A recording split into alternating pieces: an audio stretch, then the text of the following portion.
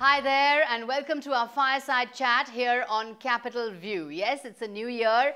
A very happy new year to you. It's an appropriate time to look back at the year that was 2014 and look ahead to the year that is 2015. And joining me to look back and look ahead are two voices who represent, in a sense, two different ideological viewpoints. Siddharth Varadarajan, senior journalist, someone who has been critical of the Modi-led government in the past, and Sujit Bhalla, economist and commentator, someone who does believe that on occasion we must give the Modi government the benefit of the doubt. Thank you so much for joining me. Siddharth, let's start with you.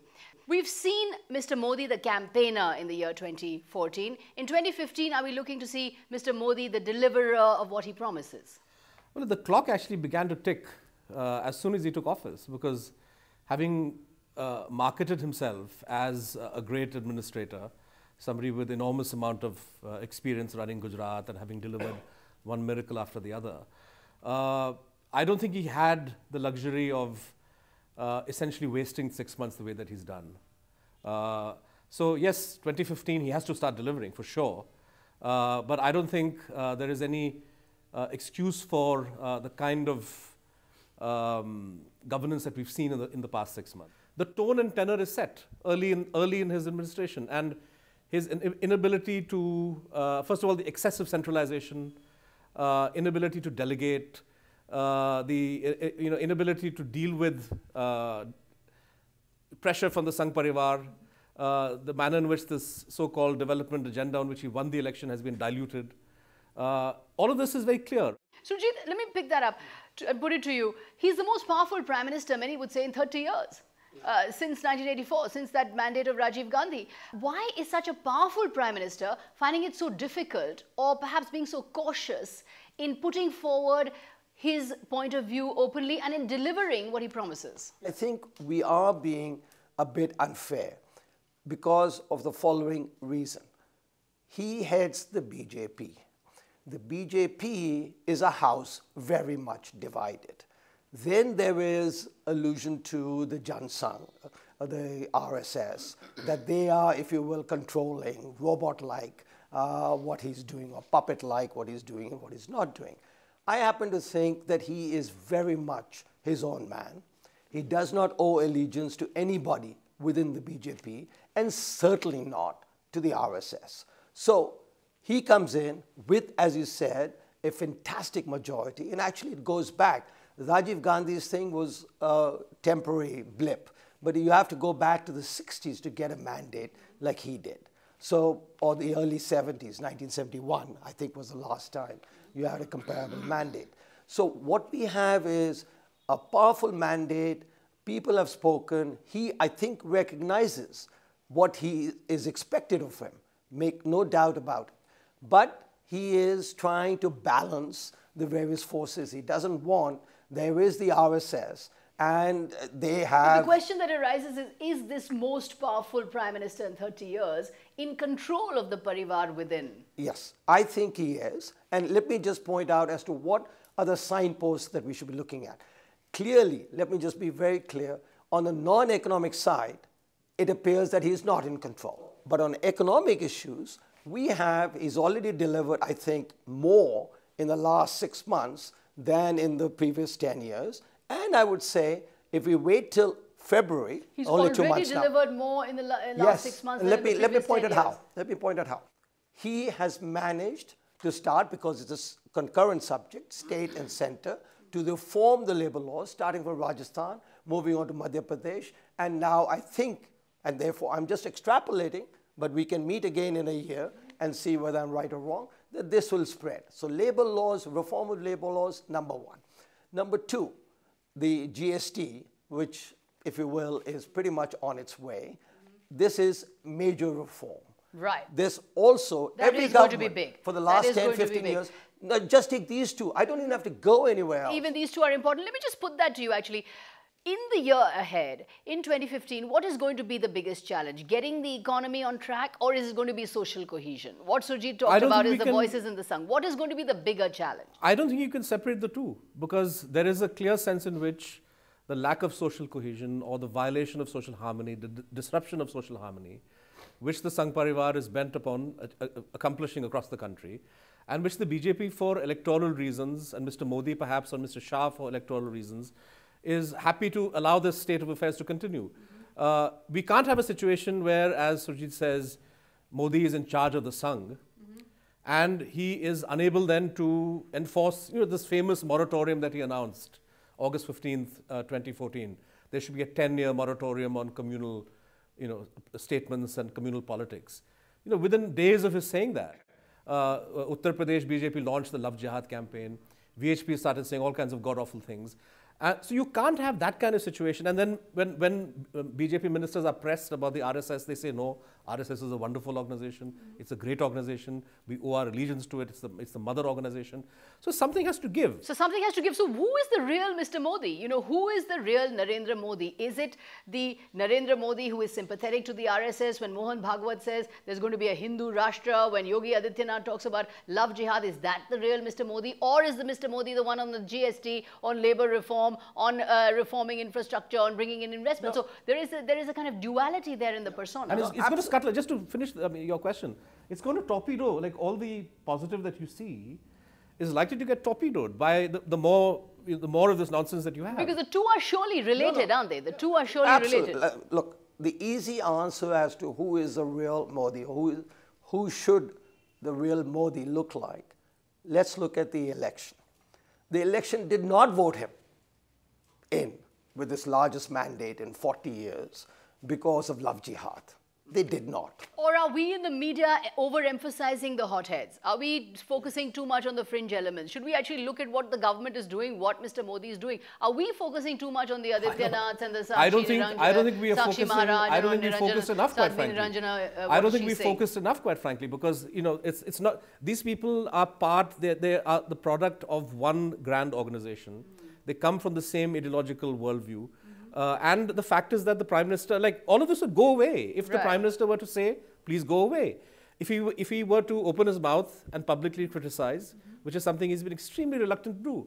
So I think that, partly it's his own silence and refusal to deal with these elements that has given them a larger than life, right. I mean, just to look ahead to this year, surely the budget, the next budget is going to be the most important political moment of the year, because it's going to signal next 5 years. And for the next 5 years, whether Mr. Modi is an instinctive reformer, like you believe that he is, or whether he's actually a play-safe, very cautious person for whom the politics will actually dictate the economics. So do you believe that the budget, the upcoming budget, is going to be the most political moment as far as Modi is concerned? 2 points. First of all, this budget will be the most important budget that Modi ever presents.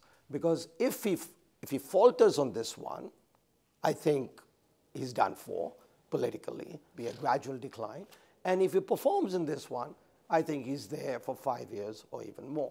But I want to come to the following, that look, the battles that he is facing, and I mentioned labor laws, etc.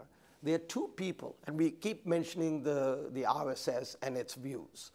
There are two organizations whose views on economics are identical and have been for the last 30 years or 40 years.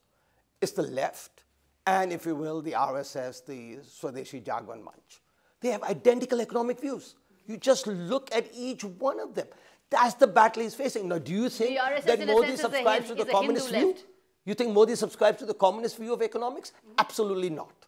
So therefore, if we want to interpret what is going on, the battles within, it is that he is faced with a large section of his organization, BJP, even including some ministers, who subscribe to the Swadeshi Jagran. The thing is that the economic agenda of Mr. Modi is very clear. He got elected with unprecedented support from the Indian corporate sector, which has a certain definition of reforms that they want to see. It includes labor reforms of the kind that we've seen so far, but not of a wholesale reconfiguration of the social contract at the workplace, where the factory owner's right to retrench or to sack workers goes hand in hand with a commitment to paying adequate retrenchment, which is something that none of them want to do, ensuring that every worker who works in a factory is on the rolls. So I think that we need to see more about this government's approach to labor reform. So far, what I've seen is not very convincing. But I think two things. One, you can't say all of this carries on because it didn't happen before. before Modi came on the stage. Okay? The Congress, if you will, supported these labor laws, brought in even more Neanderthal laws, like retrospective taxation, etc. So basically, there is a very distinct change in the economic atmosphere. But is there a danger? Second, one other thing about these corporates having elected Modi. Hello? What world are we living in, Ghose? I mean, when did the corporates not elect a PM? You think the Congress wasn't, if you will, under the influence of corporates? Where does anybody get their money from? We should reform our election laws and election funding. But to say that Modi was specially elected by the corporates infers or implies that the previous administrations were not specially elected by the corporates. Hang on, Sujit. That's not at all what I'm saying. Okay. Right? I'm saying that the corporates who decided to switch from Congress to BJP did so because they had an expectation of changes in policy. Labor, for example, they felt Congress were being too, you're right. Congress was, from a big business point of view, Congress's drawback was that it was namby-pamby. Right. On land acquisition, on labor reform, on fiscal, on social welfare expenditure. So Modi has come here promising to be aggressive, an aggressive free marketeer. Right? Having got elected. But is he an aggressive free marketeer? No, I'm saying that. The labor laws affect 10% of our workforce, out of which half is in the public sector. I've never understood. What is the political game over here? Who are we benefiting by keeping on with these Luddite laws? So therefore, I give up. So I don't know why, but I do think that given the start has been made, there will be fantastic progress on the labor over the next year or so.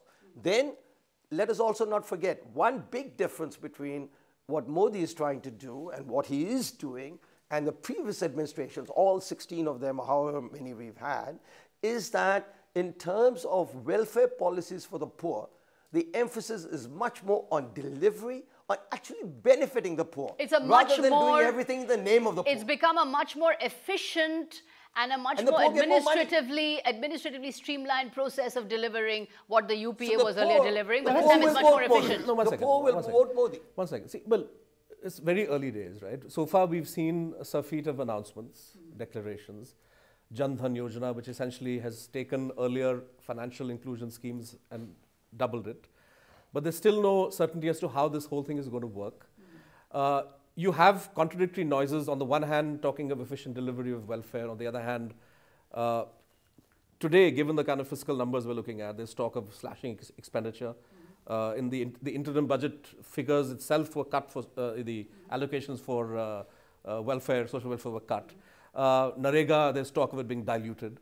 So, I think the jury is out as to which direction Mr. Modi, how quickly. I think it's clear that he is going to target for reduction. Is Mr. Modi an instinctive reformer or not? We don't know yet. The jury is out. You believe he is a reformer. You believe he is an economic reformer, and he is going to. From two different ideological perspectives in the beginning, this was right on. Okay, let us take each one of them. Right. LPG has started by Aadhaar, by, if you will, cash transfers, which means that actually the poor get a lot of money. Second, cash transfers was, of course, the UPA scheme. It doesn't matter. It doesn't Labor matter. reform was also UPA scheme. Everything we have done in our life was a UPA idea. I mean, I don't care. Okay. Did they implement it? They reversed it. Food security, Narega. I mean, talk about the failure of this previous government is Narega. One of the most corrupt, actually there are 4 corrupt programs in the world. I don't want to go into those. But Narega is number 4 in the world.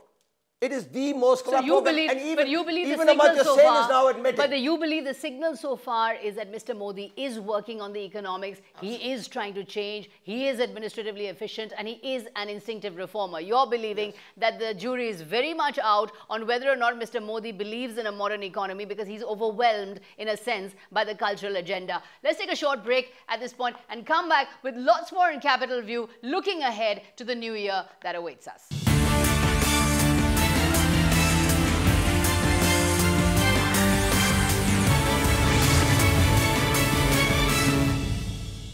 Welcome back to our fireside chat here on Capital View. We're looking ahead to the new year, to what awaits us in 2015 in terms of economics and in terms of politics. Let's come to the politics a little bit, Siddharth Varadarajan. We've seen the complete deadlock in the winter session, the opposition stalling the House. Now, as he goes forward, as Mr. Modi goes forward, do you think he's going to have to perhaps reach out to the opposition a little more, work with the opposition a little more? Because if you are too authoritarian and you don't speak or don't reach out to the opposition, you will end up with the kind of logjam we had in the winter session. And surely that's not to the benefit of anyone. I mean, the logjam in the Rajya Sabha is, I mean, first of all, I think Lok Sabha has performed quite efficiently. The Rajya Sabha logjam is due to two reasons. There's the general approach that the BJP and Modi has towards the opposition, where you sort of snub the Congress by not giving them the formal title of opposition in Lok Sabha. You pick a fight with Mamata Banerjee via Amit Shah, which you can't sustain on the basis of your own investigations. You don't sort of act in a timely way to diffuse crises that the Sangh Parivar are creating from time to time. So the standoff is entirely the product of this. The opposition is vastly depleted as a parliamentary force, and quite marginal really to the politics of the country today. You can't blame them for seizing every opportunity, even if I think a lot of what they've done looks very, very unreasonable, that the House is being stalled day after day. But for them, this is a moment to get the government on the mat. And there is a solution for the government. I think this entire standoff that took place in the last couple of weeks in December over conversion, reconversion, Modi could easily have issued a statement condemning the activities of the Sangh Parivar. There's part of it that I do agree with Siddharth, and part I don't. I think the Congress, if you will, I for one, don't believe the Congress should have been given the title of the leader of the opposition. And I think the Congress is playing a very stupid tit-for-tat game because the BJP did that to them. They're doing that to them. Having said that, if you will, there is the mark of a great leader. And if Modi is to be a great leader, he has to be, and I think there are two great leaders I have in mind, and you'll soon see why. None exist in the Indian pantheon. Is, if you will, LBJ and Lincoln. Make deals with the opposition. You want to get your policies through, you make deals. And he hasn't. The making deals has to do with, you can make bad deals, but here I'm talking about good deals, which are in the nation's interest. You're not going to make deals about conversions or this or that. So keep out the social issues. You never need the social issues for making deals. You neglect them, benign neglect, and so on and so forth. But you make deals on economic grounds. You want to get laws passed. And if you will, it's best. Give a little, as you said, give a little. Is that how you'd like to see Mr. Modi go forward in 2015? To be a little more perhaps open even to the media? Perhaps take questions from the media, perhaps have a little more dialogue with the media and maybe hold a press conference. Of all his shortcomings in the 6 months that he's been Prime Minister, I think his failure to be open to questions is something that worries me the most. I think it's bad for democracy. It's bad that you have somebody who resorts just to this kind of one-way communication. And there is no opportunity, and it's not just him, right? The signal has gone down to the rest of the government. So ministers are much more reluctant to engage in, spur of the moment questions that journalists like to put. And in any vibrant democracy, you expect an answer. So you have a much more scripted communication system that's now come up, and I think as a result, the job of the media has become harder. And one section of the media, a major section, has just given up and said, fine, we will act as cheerleaders for the administration and will not ask questions. So I think the public discourse has suffered as a result. And I think Mr. Modi needs to somehow break out of the shell. He needs to break out of the shell because, going forward, he is going to be tested. The elections coming up are going to be in Delhi and Bihar, where there is an opposition. There is going to be a rallying around Arvind Kejriwal. There is going to be the Lalu Nitish factor in Bihar. So he's going to face a challenge both in Delhi and Bihar, which is going to be the next election. So he's going to have to actually deal with an opposition in both these two upcoming elections. And this is a very bad tradition. I don't know where it goes back to, but of Prime Ministers not having regular press conferences. Where is the opposition, of course? How would you like to see the opposition evolve? Because even we were talking about Nitish and Lalu coming together in Bihar, but where is the counter-narrative? It's just arithmetic. The single biggest asset of Mr. Modi in 2015 will be the continuing disarray in the camp of the opposition. The Congress party is refusing to address the single most important question, which is the crisis of his leadership. I think these opportunistic alliances and realliances on the Janata Dal front, the left parties, etc., is not going to amount to much in terms of, I mean, it's just arithmetic. It may yield tactical victories for them here and there, but in the long term, it's not going to generate something that's going to sustain. Because there really is no counter argument. And where is Rahul Gandhi? You know, all this time in the Lok Sabha that the opposition is taking on the BJP, where is Rahul Gandhi? He is not a politician. This is the media or the Congress party or his mother made him to be a politician. He's not one. I'm very happy for him. I'm sure he's much happier today than he ever has been in the last 10 years. So now, for a forecast for 2015, I think, look, it's good to end on a note of agreement that Modi's biggest asset is the opposition. There isn't one. And I think what we will see over the next 2-3 years, and which is very healthy for our democracy, is a left of center alignment, a party. Call it X. Party X, which will have elements of the Congress, which will have elements of Lalu's party, which will have elements of Samajwadi party or whatever. And I think therein begins the two-party system in India. Let's just quickly do a zip through to foreign policy. Do you think Mr. Modi is going to have to continue his reach out towards Pakistan rather than keep relations in the sort of deep freeze? We saw the reach out that happened after the Peshawar killings. Mr. Modi did call and he did express his sympathy. Do you think that kind of reach out has to happen to Pakistan? It has to go I think forward? it's essential. I think the mistake that we've always made is to equate engagement and dialogue with surrender. When you talk to somebody, you're not squandering away your position. You're not handing over your positions on Kashmir or anything. But you're engaging, you're talking, and you're saying, fine, can I enlarge the constituency of those people in that country? You've seen the response in Pakistan to what happened in Peshawar, and the criticism, very rare, that we've never seen in the past, somebody like Lakhvi getting bail. In Pakistani civil society, people are speaking out. So why would we not want to encourage that kind of trend? And if meeting the Prime Minister of Pakistan and having talks and dialogue, even if it doesn't produce solutions, is the way to do it, what's the harm? But somehow there's this sort of reluctance here that somehow if you meet Nawaz Sharif, then this is a betrayal of everything India stood for. And it's very, very irrational. So he must continue with that outreach. And what about relations with the United States? Of course, Barack Obama is going to be our guest at Republic Day Parade. So where do you see that relationship built on that very important people-to-people dimension that there exists between India and the United States? Do you think that is the building block? And going forward, will that be the building block that Mr. Modi can work with? Not just next year, not just this year, if you will, but also going forward to the next 3-4 years, the US-India relationship is going to go from strength to strength. It's going to be a very important international, if you will, bilateral relationship. So I think, one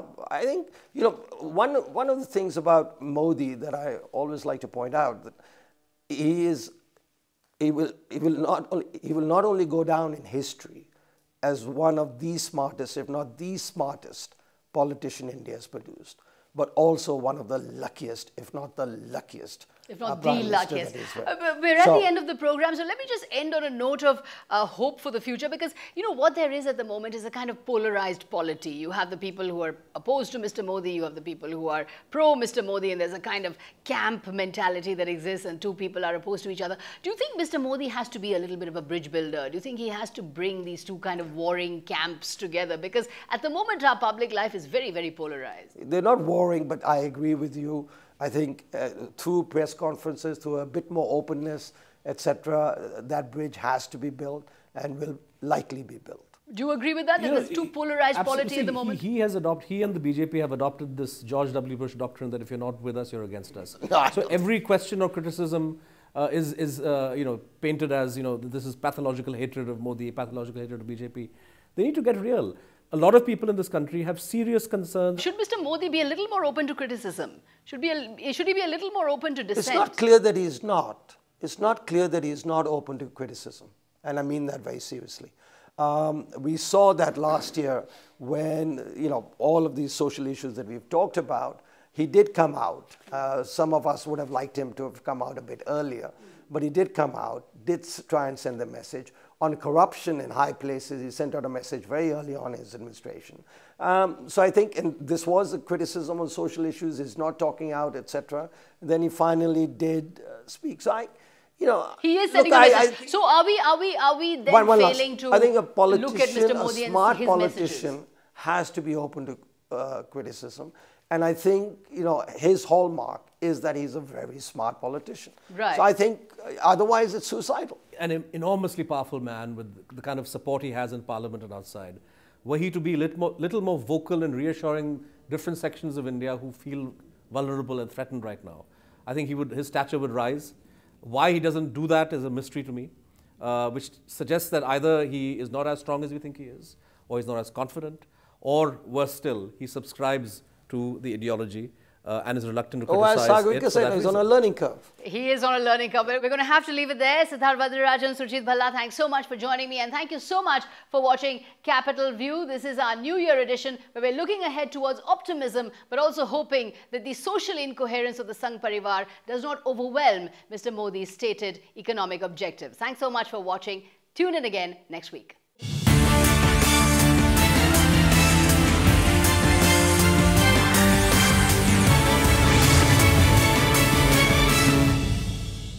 Find us on Facebook at facebook.com/etnow and don't forget to click the like button. You can also follow us on Twitter at etnowlive. To stay updated with all our programming, hit the subscribe button on our YouTube channel by logging on to youtube.com/user/etnow.